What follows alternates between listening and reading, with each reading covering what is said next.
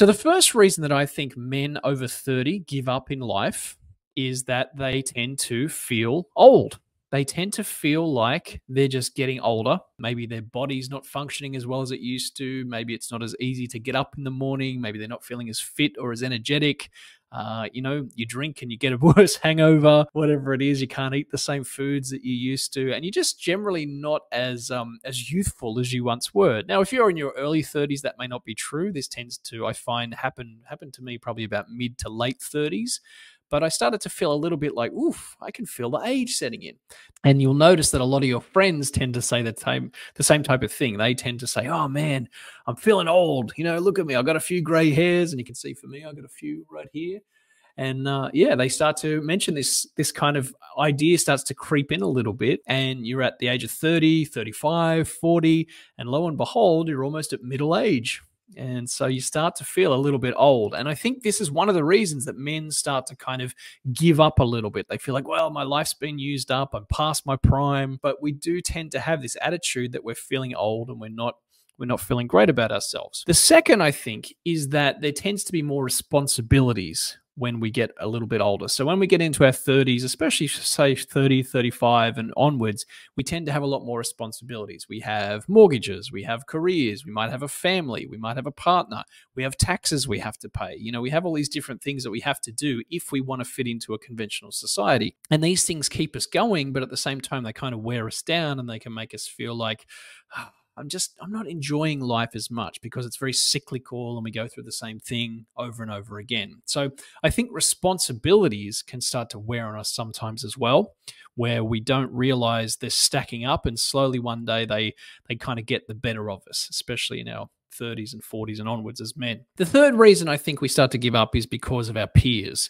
And this is no reflection on any one group of people per se, but I think if we look at the people around us, very often we tend to become very much like them. So if we see people who aren't as excited about life or who aren't in good shape physically or don't have their financial future together or whatever it is, we can tend to fall into that same trap of copying or thinking this is it. This is the level that we can all aspire to, and this is as far as we can go. I do find that the people that we spend time with consistently, especially in our social life, they tend to start to shape the reality that we live in as well. So whoever you're spending time with will start to affect you. And if you feel like life isn't as exciting as it once was, maybe it's because of the people that you're spending a lot of time with. The fourth reason is there's a bit of a reality check. Now, this one I think happens to every man at some stage. Maybe you get dumped in a relationship, maybe you get fired from a job, maybe a business fails, maybe some hope or ambition that you had for your life doesn't work out like you thought. And you have kind of a hard reality check of some type, and your life kind of goes haywire or things fall apart or something like that. Now, for a lot of men, this is kind of the sign that, okay, it's time to give up. It's time to just accept my place in life. And, they might call themselves a loser, or they might feel like they've fallen behind everybody else, or whatever the feeling is. But that may or may not be true. But the reality is that you've had a reality check. You've kind of rubbed up against life. You've hit the wall, whatever you want to use as a metaphor here. But you've gone through reality a little bit and it's worn on you. And I certainly found this probably in my early 30s when I got divorced. I felt like, wow, I'm used goods now. I'm not a person who's as worthwhile because I failed in relationships. And then even when I started my own business and it didn't succeed immediately, within a year, I started to think, man, I'm really bad at this. I'm just not as good as I thought I would be. But there was definitely a period where I felt like maybe I should just give up on these things and live an average life and stop trying to, aspire to more, if you like. The next one I notice is a lack of energy. And this one in particular, kind of linking back to feeling old, I think this one is linked especially to health. And I've noticed this for myself. If I don't take care of myself and I gain a bit of weight and I don't sleep well and I'm not exercising, I find that my energy levels get lower and lower. And that actually reduces my motivation to do anything. Now, I noticed when I started speaking, I wasn't taking care of myself as well as I could have. And I noticed when I was on stage, I was tired a lot of the time. Even though I wanted to give out my best performance to the audience, I couldn't because I didn't have a lot of energy. And so depending on your career choice and depending on your lifestyle that you want to live, it might be that you need to make some life decisions. I'm speaking to myself just as much as you, to actually think about how am I conserving and how am I using my energy. So there's psychic energy, there's physical energy, there's spiritual energy, there's mental energy, there's all these different types, social energy, and you have these kind of batteries in your life. And if you don't let them recharge, you will find that they will actually wear down. The next one, and probably the most important, I think, that starts to lack in our 30s and 40s as men, is that we have no big picture. Now, you might call this a goal or a vision or a dream, somewhere that you want to go in life, but we start to lack having a big picture.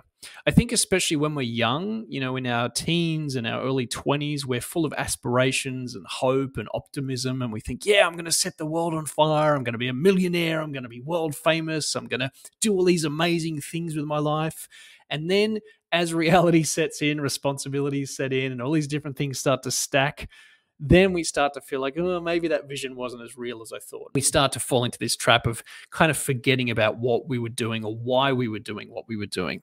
With this in mind, let's look at some ways that I have found that I've started to overcome this feeling of wanting to give up. So the first thing I started to do was to reframe a lot of my situation. And so an example of this is if you have a big failure in your life, some sort of, reality check or some difficult circumstance, is to look at it and to say, what have I learned? And if you learn something from it, then it's actually not a failure, it's a learning experience. And that's an example of a reframe. Now, that might sound a bit cheesy to some of you to think, well, big deal. I just look at every failure and I say, what did I learn?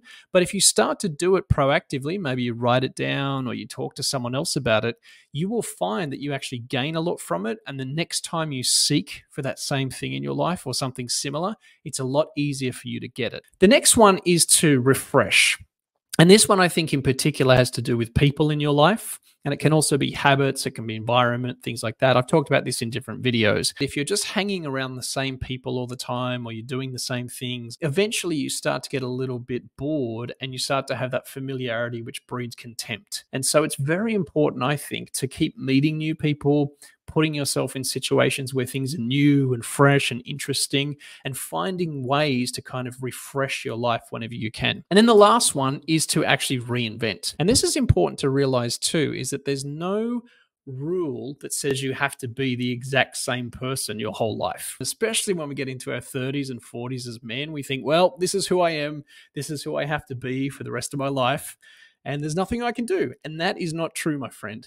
You can be whoever you want to be, and you can change and act however you want to act. And I think for you, there's probably something in your life. All right, my friends. Well, that is my little session for today. I hope that that was interesting for all of you. As I said, this is something that I had been thinking about for a while and how I would position this. I think all of us go through phases in our lives where we kind of feel like we just want to give up.